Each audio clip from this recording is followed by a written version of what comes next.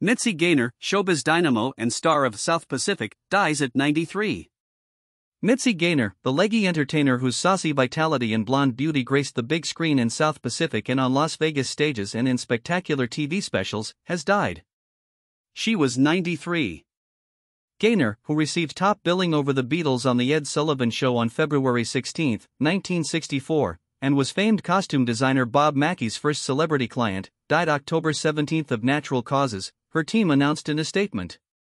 As we celebrate her legacy, we offer our thanks to her friends and fans and the countless audiences she entertained throughout her long life, Renee Reyes and Shane Rosamonda of Gaynor's MGMT team said in a statement shared on the entertainer's X, formerly known as Twitter.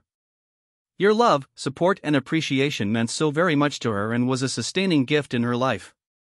She often noted that her audiences were the sunshine of my life.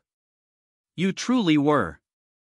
We take great comfort in the fact that her creative legacy will endure through her many magical performances captured on film and video, through her recordings and especially through the love and support audiences around the world have shared so generously with her throughout her life and career.